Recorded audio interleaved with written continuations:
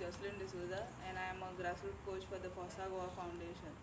And today we are going to do a goalkeeping coordination exercise which is suitable for the age group of under 6 to under 12. To start with the exercise, we need to spread our legs a bit and we will rotate the ball around one leg first. Now the next leg. We do the same thing reverse.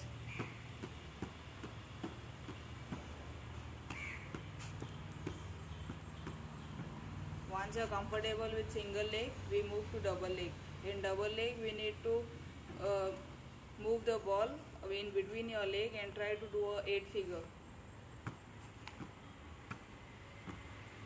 We do the same thing reverse. This exercise helps in improving the coordination and improving concentration.